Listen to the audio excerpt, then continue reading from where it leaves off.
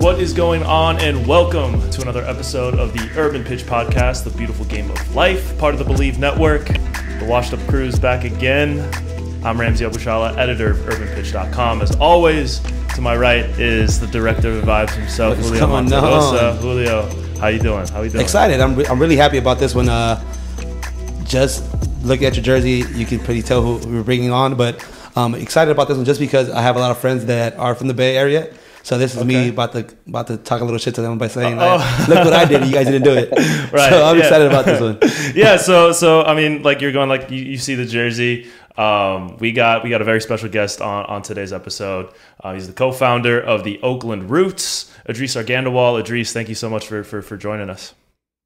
Casey, guys, thank you so much for having me. I wish I was there in person, kicking it with y'all, but busy mid-season deals here in the Bay Area. So we gotta make the in-person meetup happen. Maybe when you're in LA playing the Galaxy or OCSC. Or we might have to go up there. Or we could go up there. I've been telling you, I've been wanting to go to a game. Just being a fan from the outside. I really want to go to a game. Yeah. Well, let's do it. We got the kits. You got the kid. Yeah. I'll get mine soon. But before we get into the soccer stuff, you're a DJ, and music is a big part of what we do. Julio and I, we love our music. So before we get into the ins and outs and the X's and O's of soccer and the roots, we just want to get your thoughts a little bit on the Bay Area music scene, because obviously it's such a unique part of, especially I think hip hop and rap, where you see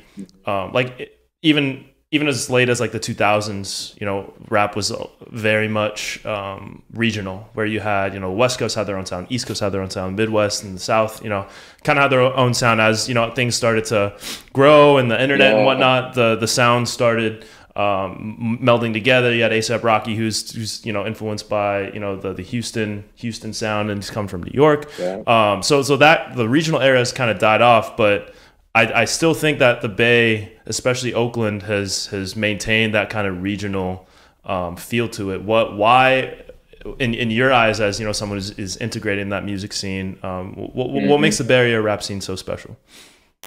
Today's episode is brought to you by Bet Online. Bet Online is the fastest and easiest way to wager on all your favorite sports, contests, and events, with first-to-market odds and lines. Find reviews and news for every league, including Major League Baseball, NFL, NBA, NHL, combat sports, esports, and even golf. Bet Online continues to be the top online resource for all your sports information, from live in-game betting, props, and futures. Head to Bet Online today, or use your mobile device to join and make your first sports bet. Use our promo code BELIEVE50, that's BLEAV50, to receive your 50% welcome bonus on your first deposit. Bet Online, where the game starts. Yeah, that's a fantastic question. I'm glad you kicked it off with that. I will start off by saying that I love DJing. Whether or not people call me a DJ or not is up to them. Right.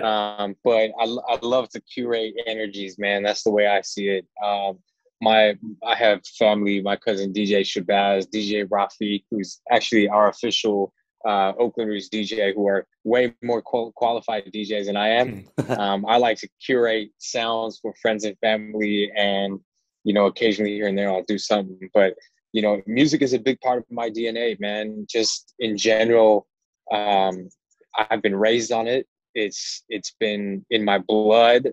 My family, obviously being from Afghanistan, they are heavy advocates for the arts and cultures.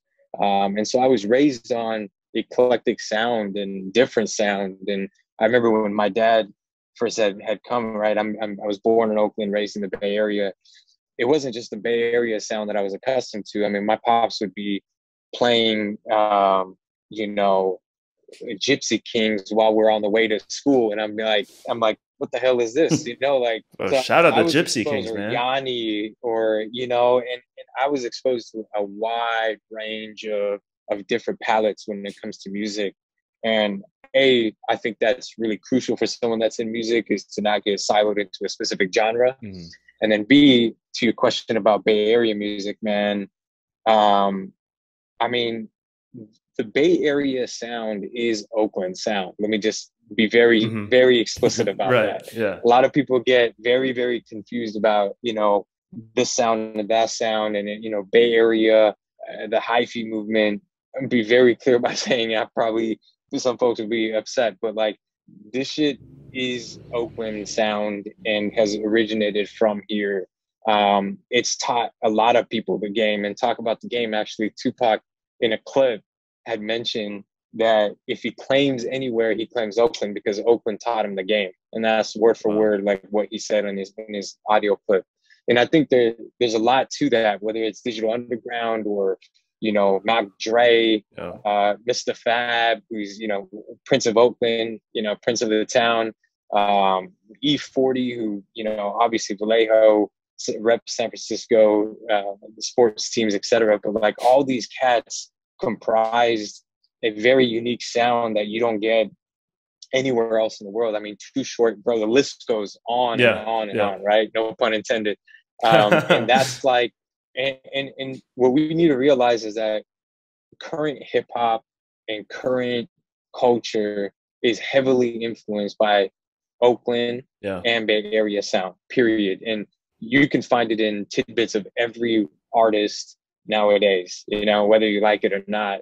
And then you can even date that back to funk music and soul music that was the origin of hyphy and was the origin of experimentation. And a lot of it was stemmed from Oakland and the things that have come out of here musically and culturally. So yeah, man, it's heavy. It's a big part of our game day experience. We play a lot of amazing music at our games, and we do it unapologetically. We bump, you know, super loud. Some people get upset about that, but you know, it's how do we take a game day experience and turn it into something that A, people remember, but B, tied to the culture, arts, and identity of where they're staying at, where they rest their head every night. You know, it has to feel familiar. Otherwise, you know, you ain't got something authentic, right? So yeah, man, super important to us as a club, super important to me in terms of my own identity. I've gone dumb so much that like I think my nose bled at some point. So like, you know, it's heavy on us, and it influences me a lot in the way that we speak, in the way that we move, and then the way that we kind of dissect and understand music, bro. For sure. No, definitely. And you guys are real fans about your Bay Area artists. I don't think there's another city that reps their artists as hard as you guys do, especially your underground artists, like your Jay Stylins, your Filthy Rich. Like you guys, let me tell you a quick story. I'm from LA. So I went college first day of college, I had a suite mate. He was from Oakland, so I came in with my skinny jeans, polo, and my snapbacks. 2010. Yeah. So like, of course, like he looked at me, he started laughing, like, "Hey, who is this guy? Like, what's with your skinny jeans? He's from Oakland." But like, whatever. We started getting cool, and he had a CD case. So I'll tell you my age. But like, he had a CD case, and it just said Bay Area Slaps. Yeah. So he said, every day, like he would bump his like. He had a song, "Stay Strapped" by I believe Jay Stylin featuring Filthy Rich, and this guy, man, like everybody knew, like if you want to get like hot music from the Bay, this guy was the place to go because it was like this big, the CD case, and it said Bay Area Slaps, and not to this day, man. This guy came in saying, "Yee, what's up, Caddy?" yeah. This guy was man. I mean, shit, we hear it in some influences of Drake and you know, even other artists. You feel me? And the beginning of YG. No shortage. Yeah, exactly. Yeah, I mean, and you know, there's other artists like G-Eazy who have really taken like the Bay Area, Oakland sound to a international level, and you know, we love seeing that. But then you know, people from the Bay, Oakland, they move a little different too, man. I mean, you know, the I Am Sues of the world, the Big Riches. I mean, these guys, like, bro, Zion you know, may he rest in peace. Latif, the Truth Speaker. I mean, the list goes on, bro. There's artists out of here that aren't just about the music. They're really about the movement, and they really give back to their towns, their cities. And that's a part of the reason why I'm so in love with, being from here, living here, but just proudly repping it and trying to make sure that everything that I do is is not in violation of that code, but is in line, in that we're paying respects and that we're moving in tandem with the OGs, because these guys have laid the foundation for who the identity of Oakland, the greater Bay Area is. So we're very, very prideful of it, as you know, and we wear it on our sleeves, man, for sure. Do you think the Bay Area has showed most of these unsigned artists how to basically make money? Because back then, the Bay Area artists were the ones selling it. You see these guys, I'm saying, like, bringing it back to Filthy Rich, wearing a big chain and having no deal, but just selling CDs from the back of their trunks. They basically were the first unsigned artists and showed a lot of people how to do it. I know Tyga said, like, Tyga YG said until they went to the Bay, they knew how to hustle their music. Yeah. I mean, because there's a mentality here, bro, where you got to support each other. You feel me? And if you can't bloom where you're planted, then you won't be able to make it anywhere. You feel me? And so that's my philosophy, is like, you can't look at your circumstance and be upset about it. You have to look at your circumstance and find ways to blossom and bloom despite maybe hardship or difficulty. And I think these artists in the Bay Area have really been a model and an example for shit. You know what? I don't got to go to LA. I don't got to go to New York City. Like, I can do really well in my home city, in a hometown, put them on my back, give back to them. And guess what? We have a saying here, man, you show the town love, it will show the love right back, right? And so that happens in every regard. If you're tapped in, if you're present in the community, you're giving back, you're showing love, they're going to show up to your shows. They're going to pay for your music. They're going to buy your merch. They're going to do all that shit, right? So that's how artists survive. And I think if you could do that locally, then that means you have something special, and you just got to find more of those people globally, right? And that's it. So we see it a lot, man. We see it a lot. Hyper localized, deeply rooted in the community. And that's the way to success sometimes. You ain't got to be touring the world to be successful. Right. Yeah. And I think, you touched on a lot of things that I feel like the Roots do stand for, and that the same approach that, a lot of Oakland artists are using, the Roots had done well. So can you talk about that a little bit? When you were starting the club, what approach did you want to take and create something that was unapologetically Oakland, that you wanted to be proud of, that you could, have, like you said, you show the town love, the town's gonna love you back. So what, exactly. What was that approach? What was the original vision, and how, now, however many years later, how has that like changed from like or stayed the same from that initial vision? Right. Yeah. I mean, I like to say, a lot of people, they say, we love your brand, we love the merch, we love all this stuff. Yeah. But I said, thank you so much. You just thank Oakland instead. You know what I mean? Like, at the end of the day, like, we really ain't done shit, bro. Like, the only thing we've really done is brought really impactful, amazing people to the table and just listen to them.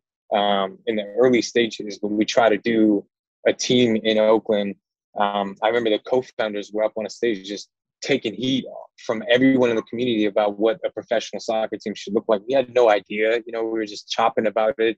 We're a bunch of local Bay Area cats, some born in Oakland, some not, but we cared about the vision of the town and something special, existing here for the community, especially when teams have packed their bags and left when shit don't work out, i.e. the Las Vegas Raiders and the Warriors.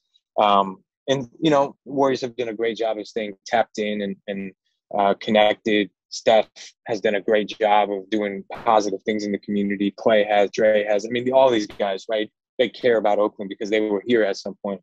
But the model in which we tried to build was one that was very European-esque, in that it was community built, not billionaire built.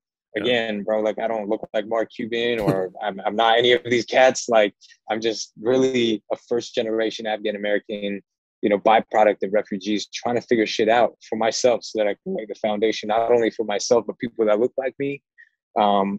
Just a couple of weeks ago, we had Afghan refugees coming from Afghanistan, and they ain't never seen anyone, in America, specifically in a soccer environment, yet. This was brand new to them, and they're able to come to the stadium and see someone that looked like them in a position of leadership early on in their days in America, which led them to believe that they can accomplish whatever it is that they want to, right?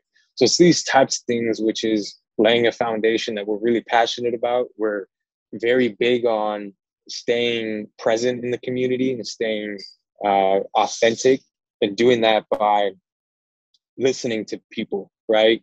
When you have Oakland in your name, you have to listen, despite how difficult or sometimes, ridicule is thrown your way. It is a part of the responsibility, right? It comes with territory when you claim the town. So when you claim it, you gotta live up to the expectations. Those expectations are be present, give back, be purpose oriented, and always keep the town in mind with every move. And that's why we have the tagline "Oakland first, always." We try to make every decision with that lens. We're not perfect, but we tend to try to always push that objective, no matter how hard or difficult the circumstances, right? So we in the early days we said we want to build a purpose oriented organization. We wanted to zag while everyone else was zigging. Right. We wanted to lead with design. We wanted to be,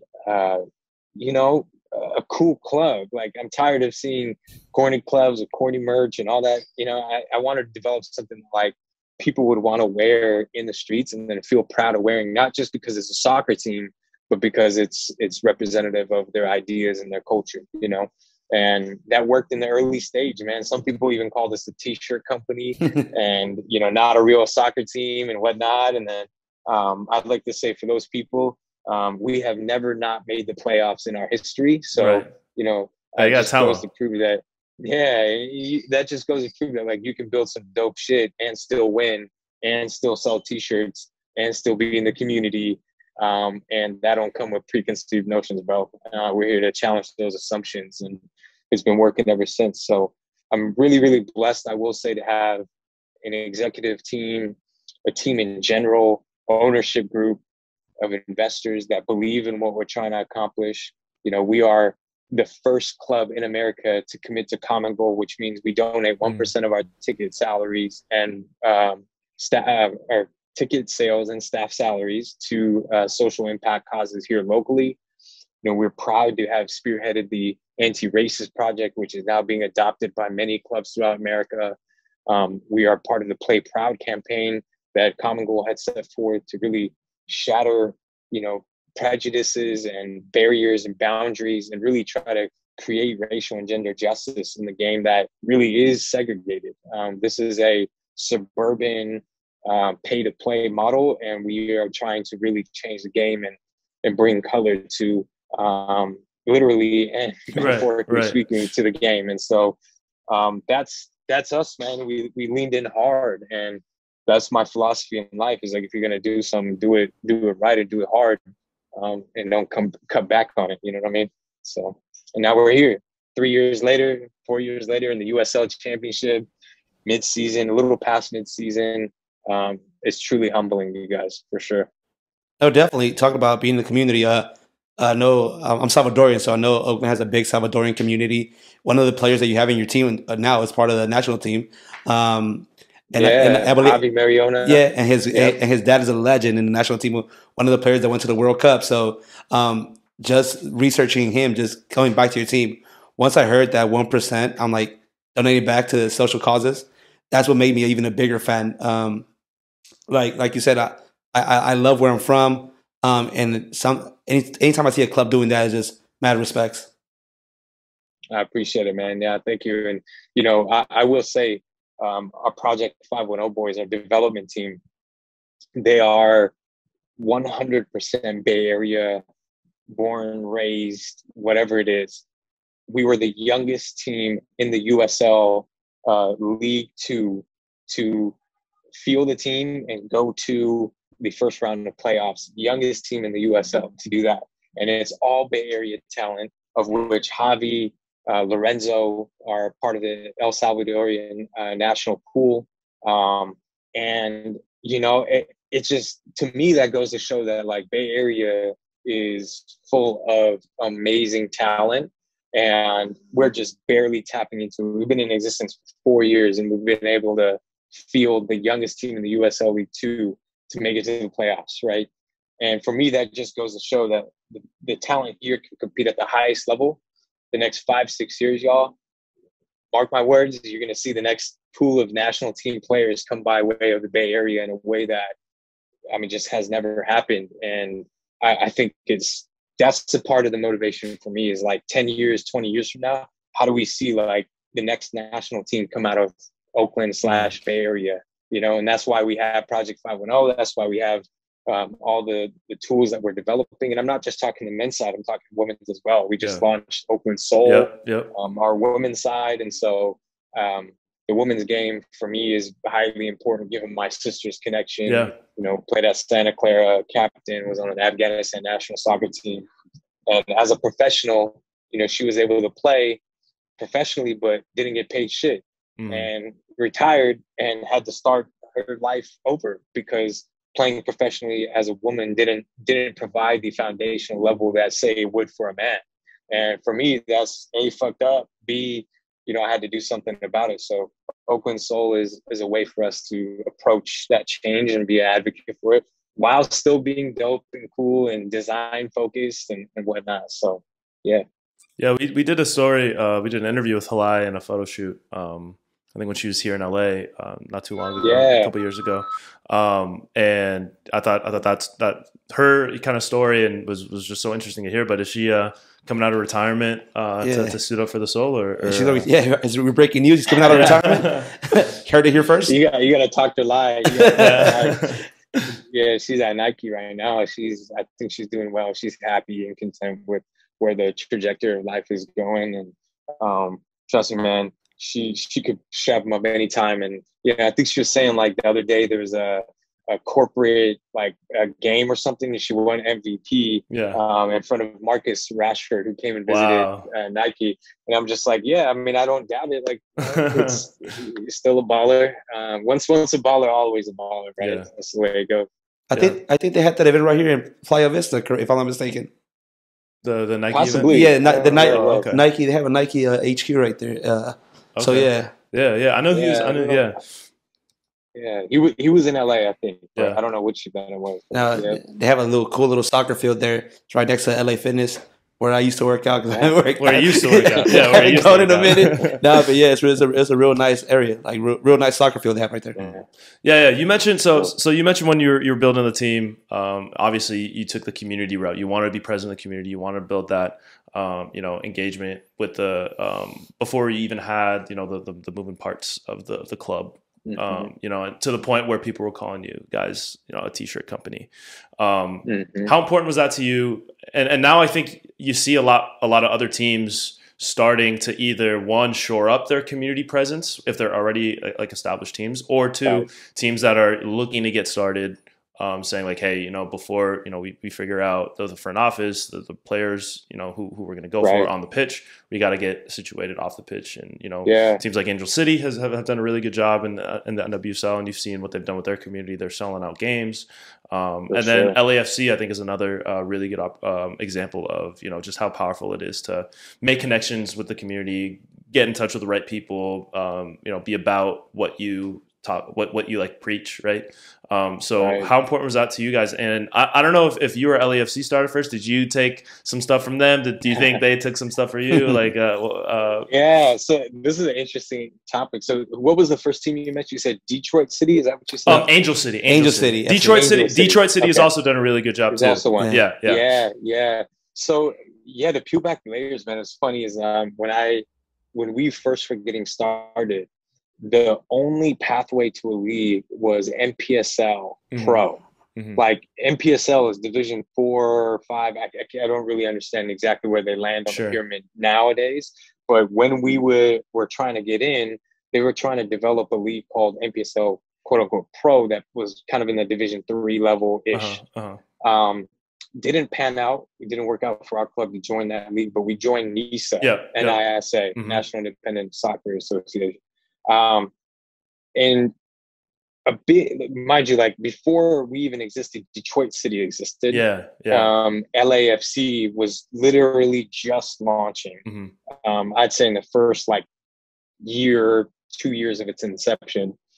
And when we were mood boarding and when we were having discussions about what types of clubs motivate us, we took clubs like Detroit City, clubs like LAFC, and we had them on a mood board. And we talked about, you know, Detroit City does a great job of activating community and moving against the grain, right?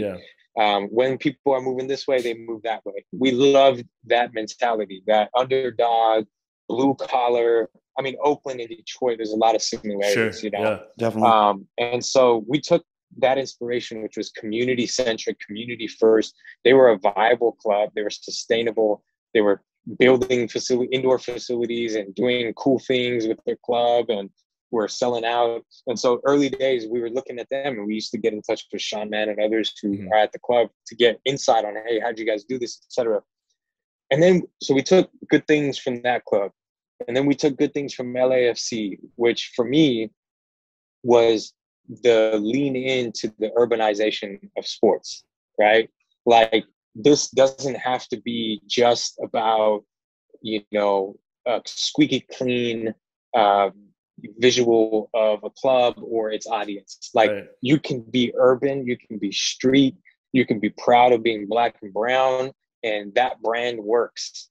You know what I mean? Like, how they announced the players was just like, you know, new era fitted hat. And they just like look up, right? Yeah. I mean, most clubs ownership would probably be like, oh no, like it has to be a formal announcement with like they have to score a goal and like, you know, have highlights. They were just like, no, we're announcing Gareth Bale with like looking up. You know what I mean? Like, so it was that type of stuff that really inspired me. And I was like, this is Oakland. Like, we have to really lean into being different, like other clubs have done. And we have to lean into design and merchandise in a way that like LAFC has tapped into that, right? Yeah. Where they've made it cool to rock the merch and not corny or like just for game days, you know? And so, and there's countless of other examples out there in the world on a global level. You know, we looked at Juventus and the Inter Milans, and what they do on the fashion side, right? Like, they are a team, but then people rock Inter Milan and Juventus during fashion week, sure, right? Yeah. And also Nowhere FC was on our food board, you know? Shout out to Diego Mosconi. I mean, that whole team, Ted, you know, there's so many guys there that are just killing the game when it comes to no one else in soccer are thinking on that level of design and aesthetic, period. And so, you know, and these guys come from like Louis Vuitton and Supreme level, you know, type of connections. So they're bringing that knowledge to the game, and they're doing it in a way where like, you know, billionaire owners have no connection to the streets like that, you know? And so, again, I'm naming a lot of different components, but all these cats were on the mood board. I'll even shout out another one in De La Fuente FC, which is like a rapper from Spain who has like this like pseudonym soccer club called De La Fuente FC, and he drops dope ass merch. And so there's all of these examples that we kind of hodgepodge together, and then we really funneled it in a way that represented Oakland in its diversity. We leaned into being different, and we actually took it, I'd say, 5 to 10 notches deeper, and really leaned into community in a way that these clubs have dabbled into. But like, why not commit 1% of our ticket sales? Why not commit to being an anti-racist soccer team? Why not include diversity in our front office, right? Like, you know, we have 2 Black men in positions of soccer coaching power that I think are probably 2 of 5 in the entire United States at this level. You know, we have a woman at the helm who was our president, right? I mean, these are the things that other clubs are either A, shied away from, or B, are just too scared to do. And we've really been able to lean in, A, because of who we are as people, but B, because of, like, most importantly, the town that we represent. So hopefully that answers the question. A bit long-winded, but no, I think that covered. That was great. That covered all the bases, I think. And you know, you mentioned guys like Nowhere FC who end up, you know, helping create the Venezia jerseys from last year, which you know were big time hits, and they're doing stuff with Jonathan David now. And so there's just so much influence that fashion has on the game, and vice versa. And that's, you know, music is one part, and fashion is something that we cover as well. And you linking up with Oaklandish, who, you know, is another kind of Oakland staple with a lot of the streetwear releases that they do. What made you reach out to them? What was that partnership like, and how has that gone? Because I mean, I think that's been another significant part of y'all's success. Yeah. I mean, I'm a big believer in cross-pollination and collaboration.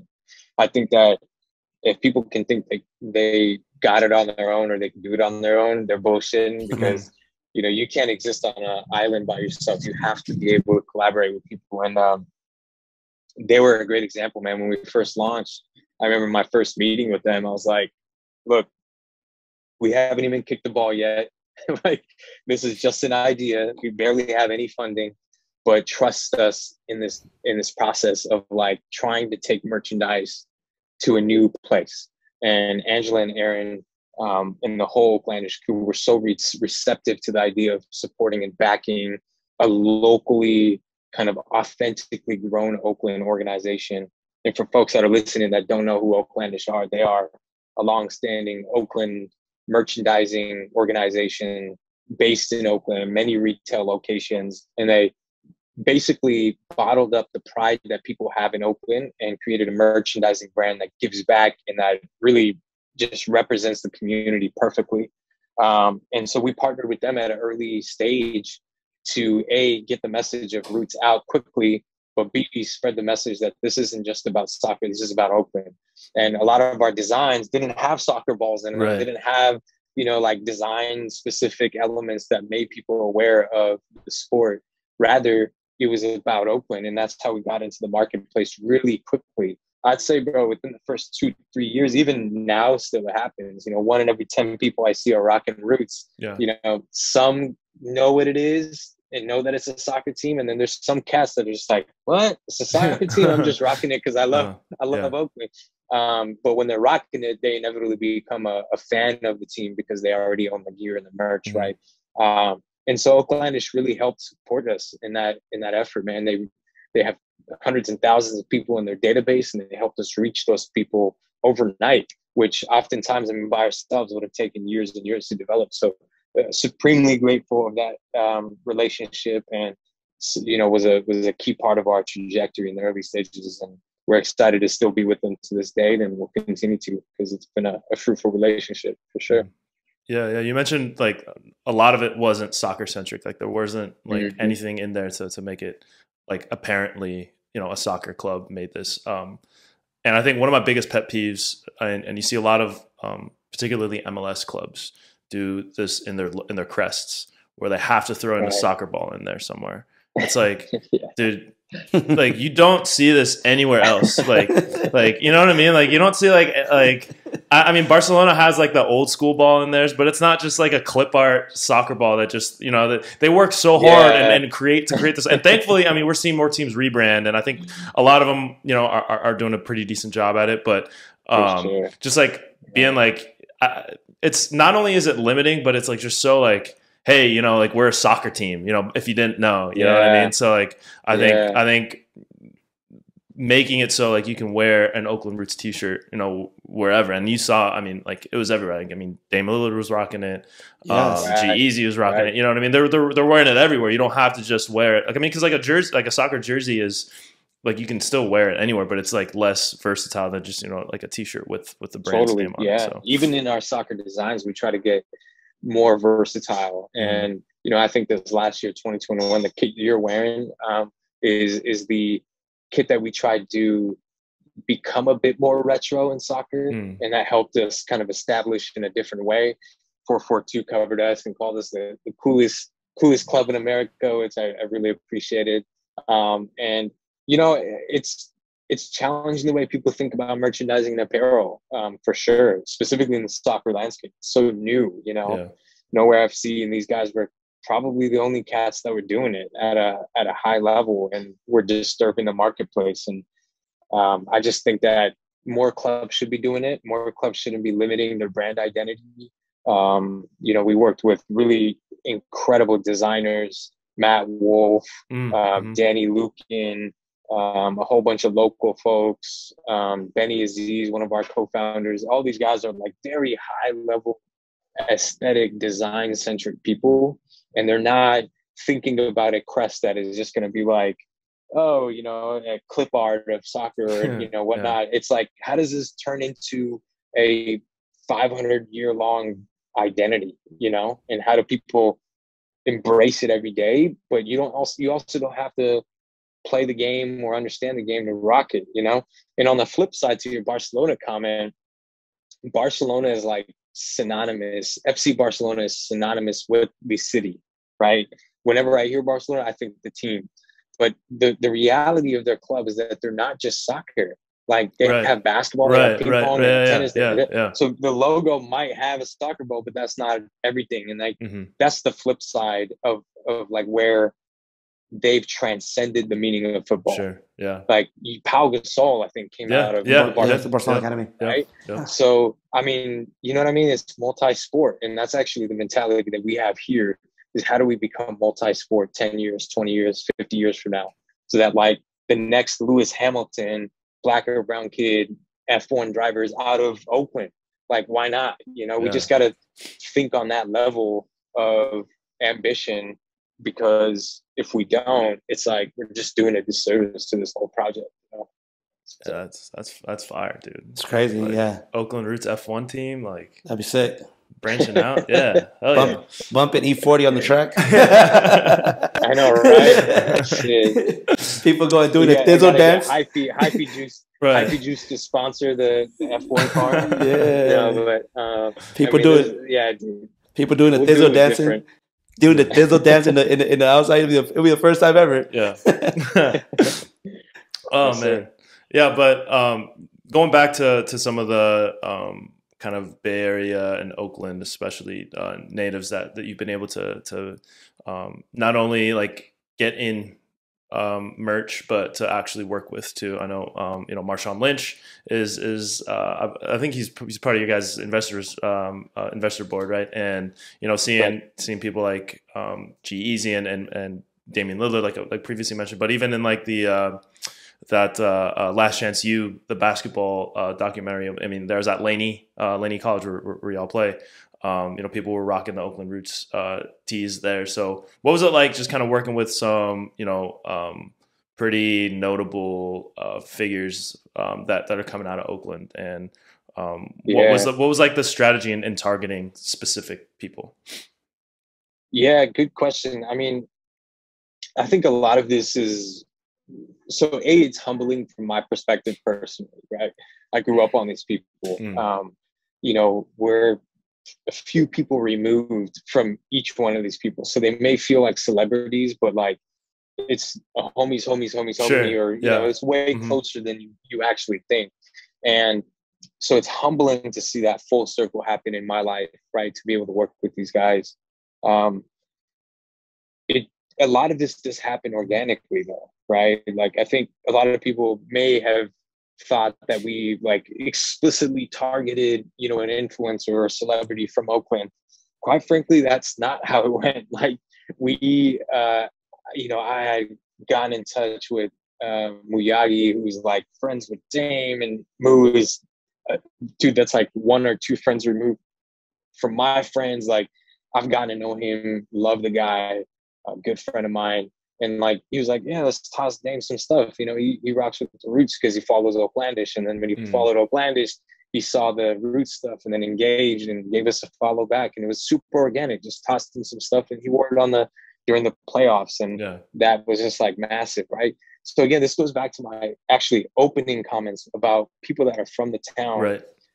Are not afraid to rep it. They're very proud of where they're from, and they're happy to put everyone and anyone on their back. You know, you see modern recent examples of this, of like Juan Toscano Anderson and others that are like heavy Oakland, you know, and they just put the town on their back in a way that's special, you know, and meaningful.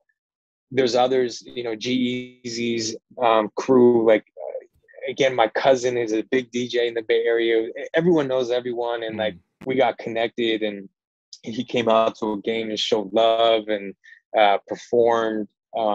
We've had Zion I out there at a game. We've had the Grouch. We've had, my God, like it just, the list doesn't stop, man. Mr. Fab had pulled up. Oh, wow.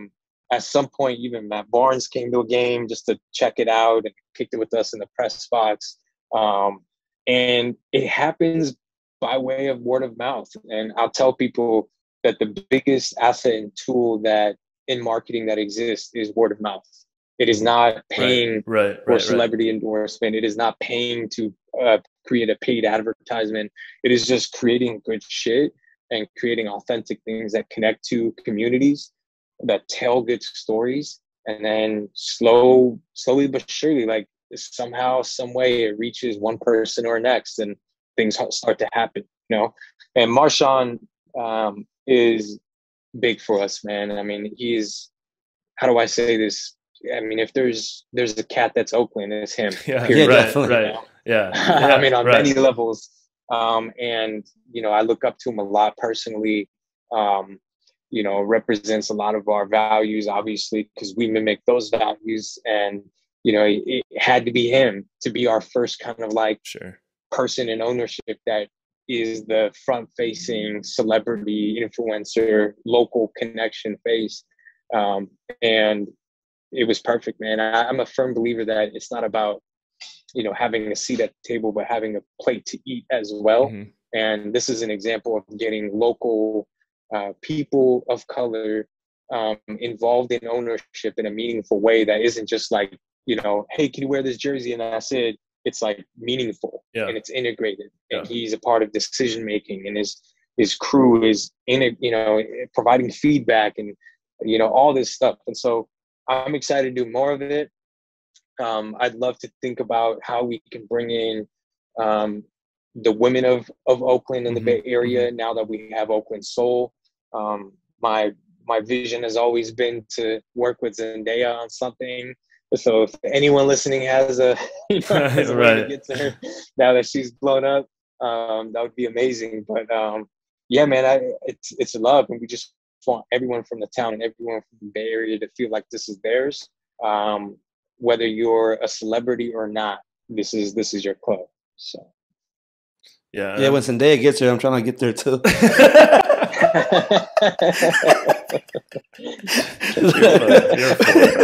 Like they can drive up there real quick just as a fan of the team. This will never been to a game and all of a sudden. Hey, I heard you were coming today. Rocking a Warriors jersey instead of a yeah, definitely. Oh yeah. I'm sure. Hey, I'm gonna be Oakland down. I'm telling you right now. Oh man, that's right. So going from a lot of the off pitch stuff that you do at the club, I want to move towards the on pitch. Obviously, you know, you mentioned started out in NISA, now playing in USL Championship. What was that jump up to the second division like? And you know, how like did that discussion happen? And you know, what was behind, you know, the jump up? Yeah, great question. So we played our first wind of games in NISA in 2019. That was our inaugural season. Right. August 31st, I turned 30 years old. It was my birthday on that day. Wow. Our first game ever. And I remember driving down the street listening to Telegraph Ave by Childish Gambino. And I was on Telegraph Ave in downtown. And, you know, he talks about being 30 in Oakland. Wow. And I will never forget that moment, man. Like the most insane feeling of life you can want to have. Bucket list type shit, right? First game, thousands of people, you're just blown away and humbled. And again, this is why I keep saying, like, I will never stop working my ass off because of the amount that the town has given to the club. And we're going to try to give that every ounce of that back, and we're going to work as hard as possible.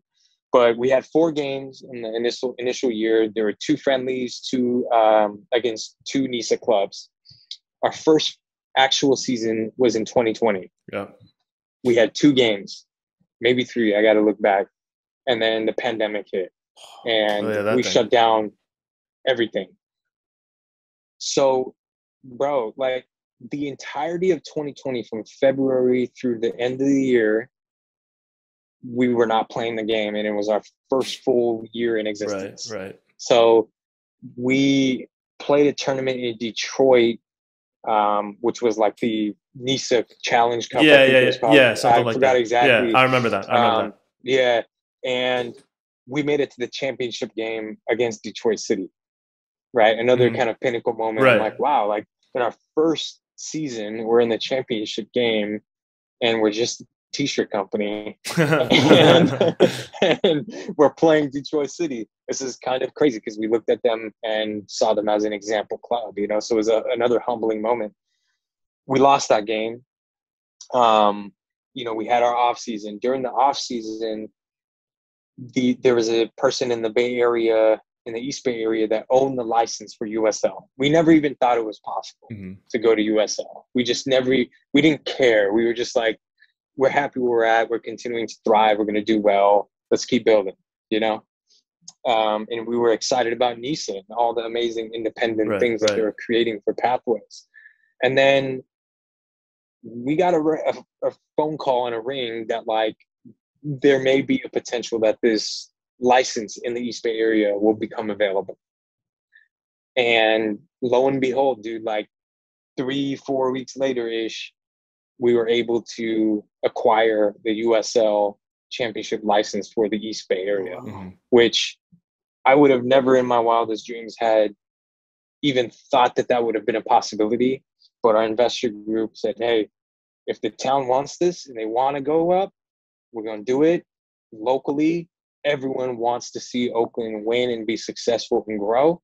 So we did it. And we were able to harness that much excitement to make that jump from about August, September, October of I forgot exactly the months, 2020 to early 2021, we made the transition. Yeah. And with the transition, there was levels, man. It was like your broadcast had to level up, your standards had to level up, your, you know, in-stadium experience had to level up, you know, training and requirements for, you know, standards in terms of what you provide to players has to level up. It was a complete just, you know, change for the organization. With that came a lot of changes internally. Came a lot of changes, you know, externally facing. And, you know, we kick off our 2021 season on Juneteenth. It was important for us to have our game on Juneteenth to make sure that people were aware of our efforts in Oakland as it relates to, you know, Black joy and happiness and justice, especially after a horrific 2020 and, you know, during the murder of George Floyd and Breonna Taylor and several others. We used our platform to be a voice for change, and we wanted to allow for 2021 to open up in a way that was meaningful. I don't know if you guys know the story about that first game, but the first game got canceled. Right, because of something with the stadium, right? Something with the stadium. Yeah. So 5,000-6,000 people show up. It's a sold-out game. We got Guapale in the stadium. We got Marshawn out there. We got legends in the building. And SAC comes out, and the players did not want to play on the conditioned pitch. And at the time, we had 2,000-some panels that like connected to create the pitch because the field at Laney wasn't wide enough. And and it has football lines. So we had to lay our own foundation. We had another field that was on the way on a boat. And there was a tremendous delay because of the pandemic, right? On supply chain issues. And so it didn't arrive prior to the season, but we, you know, got a kind of nod and a green light to move forward with this paneled idea, laid it out. We played with the panel pitch in NISA, brought in Juarez and Zacatepec from Mexico, and it was no issues. But, you know, leveling up, this is what I'm talking about, the levels. It was not good enough to play on. The condition of the field was not suitable by referees, by the opposing team. And the league made the decision to, out of the safety of the players, to call off the match, right? And, you know, it was just devastating, bro. I remember, like, thinking about, damn, all this hard work in the first game out of the fucking pandemic and all this shit. And we're trying to do it in the USL, and it gets pulled. And I, you know, Mike, our co-founder, Tommy, our co-founder, we have to make an announcement in the stadium that the game is canceled and fans have to leave the stadium. And man, it was just a tough moment, man. And we couldn't play a handful of games at Laney because the pitch wasn't up to standard. Mm-hmm. We were waiting for this new field to come. The new field finally arrives, and our whole staff is gluing this together, and we're bleeding from our knees, and making this cross the line. And finally, second half of the year, we got it together, and we're able to have a game at home again. And it was a challenging ass year, man. So I'd say tough year, but we were able to then make it to the Western Conference semifinals. Yeah. In our first year of the USL Championship, and beat all odds. And our players were going through crazy circumstances, and they leveled up and stepped up. I mean, bro, if Netflix could do a documentary, they should have done it on our shit. Because I'm telling you, bro, past 3 years have been insane, wild, and that's the story, bro. Yeah. So talk about some of those struggles a little bit, because I mean, obviously going up a division for any club, there's going to be a lot of, like you mentioned, whether it's infrastructure, training, finding players. Right. There's a lot of struggles that come with that. But being so like, it was like your second full season as a professional club, like, and I know there was like, I don't know how much in depth you want to get into it, but there's like some internal, the conflicts with some of the front office. But what were some of those challenges that you underwent, and how did you kind of overcome that? And what was it like, just being so much in like the club's, infancy to deal with all those? Yeah, I mean, this goes back to my point about the more levels there are, the more you progress. The needs or requirements for existing in that new area or new space are different, right? And so with that comes different circumstances, different needs, different, skill sets, and not everyone is meant to be at every level.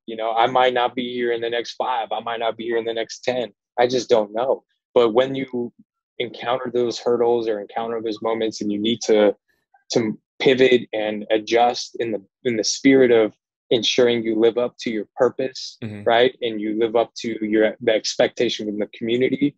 Sometimes it means difficult decisions. And we've had to make a few of those in our history. And though uncomfortable, especially with people that have been here since the beginning, my philosophy is you have to respect people and give them credit where they're due, especially when they contribute at an early stage. And that's exactly what we do with all of everyone who contributes to Roots, no matter if you're a co-founder or a game day part-time staff or anyone, right? You're contributing to the bigger vision. But when you're contributing, it doesn't mean that you're going to be contributing forever, right? That's just the nature of growth. That's the nature of the game. And we have to preserve our purpose and our identity through those levels. And so it's very difficult, man. It's very difficult being pursued and sued and going through litigation. It's very difficult having the first game canceled and dealing with all of those complexities in your first year, right? But I think that at the end of the day, when you realize the bigger picture and you know that, sure, some of this pain is temporary, the long game vision, man, of existing for the town is a bigger thing than just myself or any one of the staff. Oakland Roots, Oakland Soul is not Edreece. It's not Tommy. It's not Mike. It's not Benny. It's not any of the co-founders. It's Oakland's. So to get that straight, like, this shit lives bigger, way bigger than any of our egos. And, some cope with this, some don't. And that's just the reality of life in the world in which we operate in. But I've said it before, I said it again, man, I'm not one to like conflict. I like to operate in the space that is about peace and love and happiness and helping each other. And I'm just surely glad that very, very difficult year of 2021 is over with, and we're putting up measures and protections in place to ensure that we don't put ourselves in these positions again. And we're focused on creating an asset for the community that lasts a long time. That's the most important. Yeah. All right, just to change it up a little bit. I know you played. You were recruited at a D1. Ever thought about saying, you know what? Hey, let me show you guys. I'm not only the guy in the front office. I can play a little bit. Don't try me, because I will suit up real quick. Bruh. I mean, shit. Yeah, I don't want to get out of pocket. I definitely have the itch and the love and the passion to do it, man. That's why it's so hard to be on this side now, the front office, because like playing my whole life, I'm just like, it's the best game in the world, and it makes me so happy. And so now that I'm on this side, it's super difficult, right? Like to keep it divided and whatnot. But nah, man, this is a whole nother level. So like I've played my whole life and etc. But there's a very clear reason why I'm on this side and not on that side. Yeah. These guys are dead ass. They're dedicated, man. They're professionals. They train very hard. This is their everyday life. And they're cut for it, man. They're definitely cut for it. So the pace is crazy. The pace is faster. I'm happy playing street ball, G, and I'll suit up. I'll suit up here and there, you know, to show up and, you know, make sure people know I still got that shit. But other than that, man, I'm cool. What club did you grow up playing for? Because you said from Oakland. What did you grow up playing club soccer there? Yeah, so I was born in Oakland. I was raised throughout the whole Bay Area, man. So like I've floated around the Central Valley for a core of my life. I've come back to the East Bay area. Been in the town again for now a couple years plus. I mean, I've been everywhere. So I played for a range of clubs, man, from a club in the Central Valley all the way to a team in Sacramento. Oh, wow. That my dad would drive me to because it was called River City Boca, and they were like state cup champions a couple years in a row. I played for Davis Legacy for a year, and all of this was like strategic and tactical to like get myself exposure, so that my dad would drive me hours, bro, every day to practice. My mom would drive me, and all of this led to me getting recruited to Davis. Had a couple very nasty ligament issues and injuries with 2 ankles. Really inhibited my ability to like heal and play at a high level. Was in and out. And then I had to decide, man, like sophomore year, after finally getting past these injuries, like, do I pursue the education route and just focus on my studies, or keep one foot in the door? And then at that point, dude, like 2 years in worth of injuries and ankle problems, like you're thinking, you know what, like it's tough, like working your way into a roster and, you know, squeezing your way into the program is tough. And so I decided to focus on studies. And I still played semi-professional here in Oakland. I played for the Bay Area Ambassadors. We're based out of Raimondi Park in West Oakland. And that was like the OG, that was like the highest level team Oakland has ever had. Right. Like, at least while I'm alive. I know you can go back to like the Stompers during the, God, I don't know, NASL days or something like that. It was way back in the days. Yeah. This is like when Pele was playing for the Cosmos. Right, you know? right. But in my existence, that was the highest level in Oakland, playing out of Raimondi Park. And I was able to do that, you know, and that was an amazing experience. And was on the national team pool, and I had to hang him up, bro. I had to make a decision. I had to pay the bills, bro. You know how it goes. Yeah, definitely. I tried to play last week. I played a little bit of college soccer.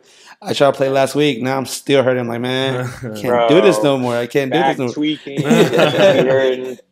Yeah, bro. Fuck that. Wake up at 3 in the morning. Shit, Me too. Wake up at 3 in the morning. You get a random cramp. Like, wait, let me get water. Yeah, that's not fun. Yeah, for sure.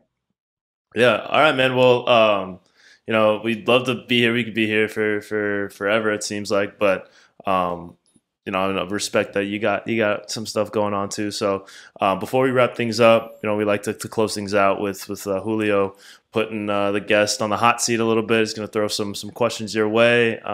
Yes, sir. And then we can finish from there. All right. So first one to start off with. Thank you. Start one, bench one, cut one. E40, too short, Mac Dre. Ooh.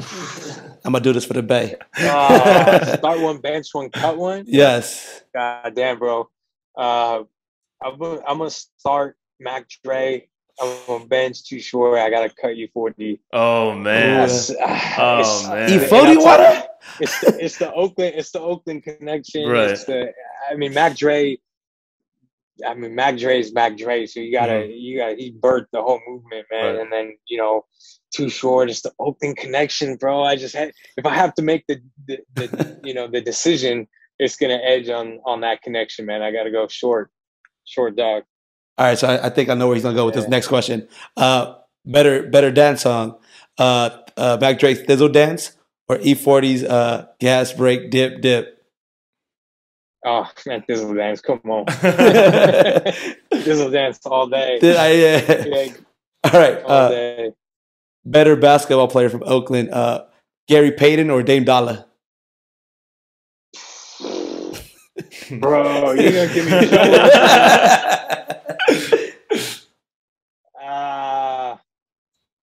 I'm not gonna answer that one. No. Respectfully. That might be the first question that's too hot to answer. That might be the first too hot. The question. They both can talk some trash though. Yeah. They both can talk some trash though. Yeah. Actually, I'll frame it this way. I think that the glove and Gary Payton opened the door for Oakland ballers in a way that was legendary. So like I put GP up there for sure. Dame Dollar, one of my favorite players to date right now. Different generation, different eras. Right. But I err on the side of respecting my elders and my OGs. So I say without Dame, without GP, there ain't no Dame. And I'm pretty sure you'd probably say the same. So fingers crossed. I'll get in trouble for that. All right. So let's ease that up a little bit. But best place to go to in Oakland as a visitor? Oh, man. There is no shortage of places. Sheesh. So much beauty, man. I think if this is the first time you're out here and you've never been here, I would start out at Lake Merritt. It's like the most generic, like that's like the safe one. Like if you've never been to Oakland, hit Lake Merritt on a Sunday and just vibe out. Just like walk the lake, meet people that are vendoring up out there, that are barbecuing, enjoy the music, and then stroll out to downtown, enjoy food, enjoy drink. But man, there is no shortage from, going to like the nature element of it with Redwood Regional to then tapping into the streets and doing the Black Liberation Walking Tour in West Oakland, learning about the historical, contextual things that exist there, learning about the murals, stopping by the Black Panther Museum and learning about the history of Huey P. Newton and everything that the Black Panther Party has done in the town and around. I mean, man, catch a concert at the Fox and Paramount, go to the Oakland Museum. Dude, there is no shortage of things. Check out the Oakland Symphony. Yeah, man. I mean, the list goes on and on. All right. Best place to go eat in Oakland? I mean, I'd say check out any range of taco trucks on International. Okay. All right. Yeah, we'll have to see who's better taco wise. No, LA for sure. We got some good tacos out here too. Yeah, we're gonna have to do a segment. My personal favorite is Guadalajara. Out in the Fruitvale. Yeah, man. I mean, MacArthur, which is now known as International.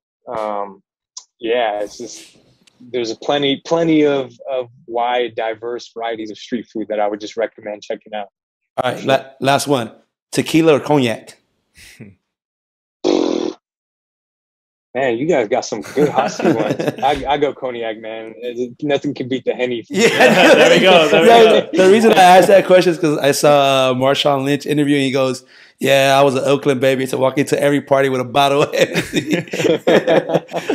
Yeah, man, Henny. I gotta get a Henny and Oakland Roots partnership going here soon. So. Yeah, let's do it. Let's make it happen.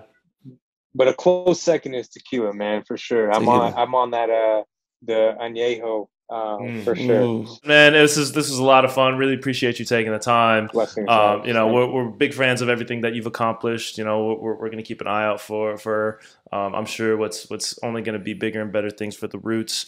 But you know, once again, it was just an absolute pleasure for honestly, talking to you and whatnot. Thank you guys. Hopefully we can make it to a game soon. Yeah, we got to get really to want to go. Love is family. Yeah, I'm actually gonna be down in LA, hopefully for FootyCon, so I'm gonna tap in okay. with you guys. For sure, get connected. Definitely. But you know, we're vibing. We're trying to create the connection. I've been in touch with the Venice Beach guys as well, trying to create something, a connection between us. But yeah, man, I really appreciate you guys hearing me out. I've talked a lot. But you know, when people give me the opportunity to talk about the town and my story, you know, I don't shy away. So I thank you guys very much for the space. And as family, anytime you guys want to come out to a game, we're more than happy to host y'all. Maybe do a podcast from the game or something. Dude, that'd be great. That'd be amazing. Yeah. All right, man. For Julio Monterosa, Edreece Arghandiwal, I'm Ramsey Abushala. Thank you for listening. This podcast is brought to you by Bet Online. You've been listening to the Urban Pitch Podcast, The Beautiful Game of Life, part of the Believe Network. We'll see you guys next time. And for my friends, thanks you guys. had to do it.